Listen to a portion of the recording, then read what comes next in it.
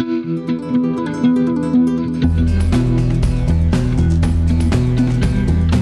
USMLE STEp to CK guidance. So nowadays, if someone asks me what is the most important USMLE STEp exams, that is a step to CK. Because after being pass and fail system of USMLE step 1, step 2 CK score is the most important. Like the every program director nowadays just look at the step to CK, and the most of the program director giving interviews someone who had a good step to CK scores. So never compromise on step to CK scores, regardless of whether if you are in a slow reader or slow, yeah, like someone who had the slow speed, like if you are thinking step to CK it could take around 2 years. If the step to CK taking is 2 years for someone, you should give the 2 years for step to CK, because this is the most important exam of the USMLE. If you are really wanted to make in like in the United States, then you should have the step to CK, like the good step to CK score. Now question arises, what is the good step to CK score? Like more than 250 is always a good score. But if you have the 270 above 260, so above 260, like all the range above 260 is the same. Like the program director considering like more than 260, like if someone is 270 and someone the 275 and the 260, so the more than 260 all range is the same.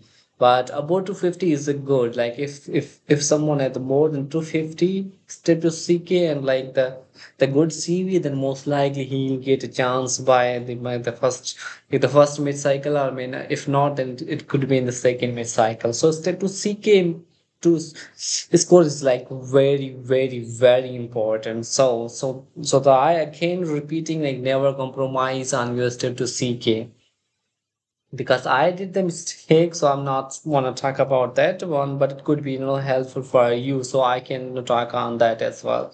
Because I was in the hurry, I was applying for May cycle, so I have only 3 months to get done with step to CK. So I did get done with step to CK like around the 2.5 month, but my score is not that much good like that I was expecting. But it's like the average score, not in the bait score, but step 2 CK important. So the long and short of it is like step 2 CK is the most important of like for USML journey.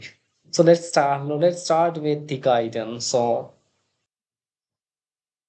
Like if you are like starting the USMLE journey, like you can think of like what is the the first step you can get done with that.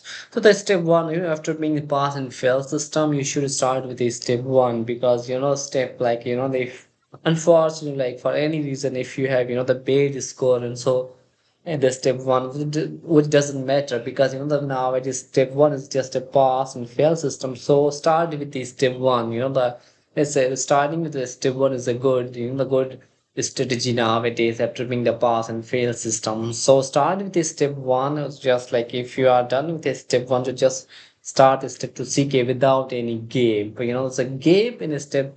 The USML journey is not a good thing. It's like you are drinking like the alcohol with smoking. It's for your pancreas, like that harm. There are many, the question arises when you just start with the USMD step to CK.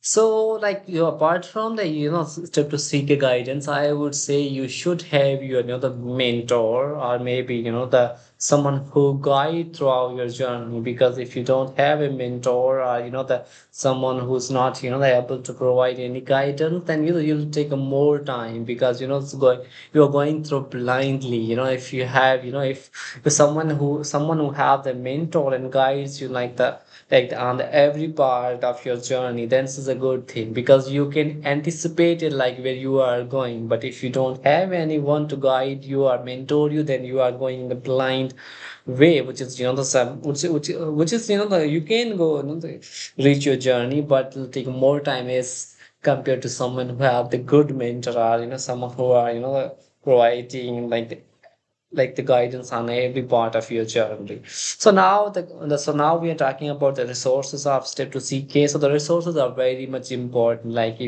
If you want to get a good score in step to CK, then you should use good resources. U word is universal. It's everyone is using the U word, but I also recommend you to start with the U word. But the second thing that I would highly recommend you should do the ambos. If someone asks me like which is the good question bank, I would say the ambos because if you have the good knowledge or like if you have the advanced medicine knowledge, then you is a good thing. But if someone have the very weak knowledge or maybe it's not a good at the concept or maybe in the medicine, then doing you is a bit difficult. But not in the sense like if you'll need a more time to understand the things because your word is a good source, like it's a base source, but it's a little bit complicated for someone who's they're not good at the advanced medicine knowledge. So I would highly recommend you should do should do start with the U word, but along with that you should do the embos. Like you should like if you are doing the 40% of U word, then you should do you start with the system wise. So people can the guide you like start with the random, but the start in the system wise is a good thing. So I would say start with the system wise, like start with U word along with the embos. Like if you are doing a 40% of U word, then you should do at least 20% of the embos because if you are doing the embos, you'll get the simpler concept. Like you'll get understand how think in a simple way because suppose if I would tell you the example, like suppose in the U word, suppose if they are talking about the acute cholangitis, but they'll tell you the treatment, they'll tell you the diagnosis, everything. But if you are doing the same thing from the embos would say like, what is, the first line treatment, what is the first line, the diagnosis, or, the first, the first stage you start with someone who have the acute cholangitis. Like if someone have, then the embos tells you like what is the diagnostic, the stage for acute cholangitis. Suppose you start with the ultrasound and you can do the ERCP and you can do the not ERCP but it's MRCP with MRI. So the ultrasound is a good, but so there are 3 days for acute cholangitis. Like you start with the first thing, the embos tell you like the first test you start with the acute cholangitis, the ultrasound, and then the conformity test are two. One is the contrast CT scan, other is the MRCP with MRI. And the treatment for if you are looking at the embos tells you like the treatment of acute cholangitis is ERCP. If you are unable to perform ERCP, then you should do the ultrasound guided drainage of the fluid in the bile duct. If not, then you should do with the the percutaneous drainage. So the drainage word is important. But if you are looking at the counterpart and the like in the U word, but U word tells using the treatment, but they I don't think so. They'll it's a teach you in this is simpler and the sequence of lines. So that the embos, this is all about the importance of embos along with the U word. I don't think so. I don't know tell you don't do the U word. I am highly recommend you to the U word along with embos as well. And the others also you should do, like you should or you may, like the BNB lecture are good, but this is optional. So these are all the optional tool. But the Google searching and the YouTube is a good thing. Like if you are doing the U word or embos or anything, but you should do the like the thing that you are not able to understand, then you should search on the Google and the YouTube. So these are the optional sources, but the U word and the embos are the top two most important for step to CK. And then comes the time period. Like you should the so when you are doing this step to CK, you should have in your mind like when you are applying for the mid cycle, like whether in 2023 or maybe 24. But you should keep in your mind like that, like what time you should go to the step to CK, so you are able to apply for that mid cycle, like the cycle that you are thinking about. So the time period, so the average time period for step to CK, like the good time period for a step to seek is 10 to 12 months is good. If your goal is more than to 50, like if your goal is to 70, then may it's take some more time, like if like the 1.5 year, maybe the 12 months is enough for someone like who have the good knowledge and the good critical logical thinking. But the average time period is 10 to 12 months. So how to use the resources? I already talked about how to use the embos and the word, but uh, like with the embos, you should use the U word with the embos. But the discussion is the key. Like a good study partner, like someone who has the better knowledge is compared to use is always a good idea. But someone who had the same knowledge as compared to you is compared to use is always a good thing. But the someone who's the I don't, criticizing someone who, bad at the knowledge, but the for your, study purpose, that someone who have this, same knowledge as you, or someone who have the better knowledge is always, the good thing, like the good thing for a study partner. Like someone asks me, they always ask, what is it? Like the how many questions someone, do per day. So at least 40 question is good. The below 40 it's a I would say it's a slow speed, but it's all about this is individuals, because someone have the good knowledge and the good thinking or good understanding of the U word or step one knowledge, but the 40 is good. But the 30 to 40 question is a good thing. But the maximum is 80 to 100, and more than 100 is always also not a good thing, because you can lose you can lose some, like maybe the good knowledge, because simply like if you are doing more than 100 questions, then the retaining thing could be the problem. But people do it 100 as well, more than 100 as well, if but this is for only the advanced student or student who have the good knowledge. And the assessment. So assessment, I would highly recommend you to do all the NBMEs, all the offline NBMEs during your step to CKU word. Like first you start with after the 40%, and the second maybe after 50 or 70, and the third maybe at the end of first pass of the U word. And then you should do like a do the USAW1 at the maybe it is 50% of your second pass, second round of the U word, or maybe you can do after like right after the finishing the first round of U word. So this is all about assessment, but assessment are important because that tells you like what are the important topic of the you like the exams.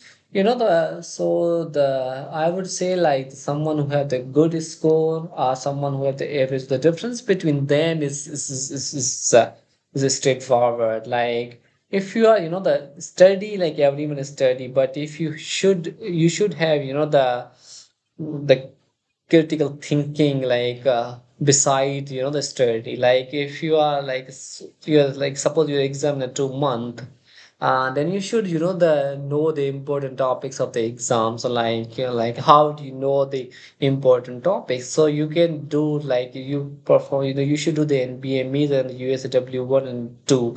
You should focus on that topic from the USW 1 and 2, like in the USAW 1, 2, and all the NBME. So these are the important topics. So these are the topic that are asking in the NBMEs or USAW 1 and 2. These are always the important topic for the exam. And when to book your exam? So always book your exam 2 months before, because you should have the clear date in front of you, because so you can focus more. You should be more focused, and you should be more punctual or whatever, so that you should book at least 2 months before your exam. So and the things that you do it, the last 2 weeks of your exams, in the last 2 weeks, don't do the extra new things, because you'll be get distracted, or you get, there's too much stress, because, the retaining the new things during the stress is very difficult. So you should, focus on the notes that you already make during your the journey, like during the time when you are doing the U word or maybe the emboss. You should make your personal notes. So you can use the OneNote. OneNote app is the best, note for the application for someone to make a notes. And then you should keep repeating your notes. I would highly recommend don't do anything new during that period of time, because that period is, it's a very stressful. You cannot remember anything new. Just repeating the things that you already make notes of that, and along with that you should do the ECG and murmur, the remembering the ECG, the interpreting the ECG is a little difficult for the med student, because it's a very, it's a complicated things. You should, also make a notes of different files of ECG during your journey, like during the period at the time when you are doing your U word. So you should have, the different file of ECG. So you should do the ECG at, during the last 2 weeks of your exam. Along with that, you should hear the murmur, or so understanding the murmur during the last week, or maybe I don't highly emphasize that you should do the last week, but you should, during the hear the murmur on the YouTube or maybe different sources during your journey as well. But you should, repeating, the hear it again during the last 2 weeks of your exams. And you should, do the biostate like during the last 2 weeks of your exam. And you should, repeat the formulas, like the formulas, so is a volatile thing. So you should repeat the biostate formula during that period of time as well. And the ethics, I would highly recommend, to work on the ethics, because this is, the difference point someone, have the good score or not. If you have the good ethics knowledge, then this is always, this is a plus point. Because the most, not the most, but 70 to 80% of the students are weak at the ethics. That's why, the scoring criteria are, important for. So it's very important for you to have, the good knowledge of ethics. This is the most important for someone who is also, wanted to get a high score like 270 or 260. If you are really wanted to, wants to get a good score like 260 or 270, then you should be the master of ethics. So, the people, the get to know the ethics is very hard in the exam at the last, period of the time. You should, start working on ethics the day when you start your step one. It's like a step to seek a journey. So ethics is a very important. And then in the last 2 weeks of that, at the exam time, you should repeat the chart and the table and the UWord and the embos, and you should, diagnostic criteria like all the, the criteria of, the pulmonary embolism, the pharyngitis, the heart failure diagnosis, or, the cataplexy, the everything, like not the cataplexy, but the narcolepsy. Every disease has a diagnostic criteria, so you should know. And the most important thing as well, like you're the and the last 2 weeks of the exam is like, what is the, first line treatment, what is the first line diagnostic test for a specific disease. So this is important, because step to CK they'll ask like, what is the next base step. The 50% or maybe the 40% of your exam will ask like, what is the next base step. So you should know the sequence. So sequence in the step to CK and step 3 are important, but it's not for, for step 1. So for step to CK and for step 3 is the most important thing is like the sequence of your management. So please work on that one. But this is all about, step to CK guidance. If you need like any help, or if you want me to make any video, so please do subscribe my channel and make a comment below, so I can, make a new video on that topic as well.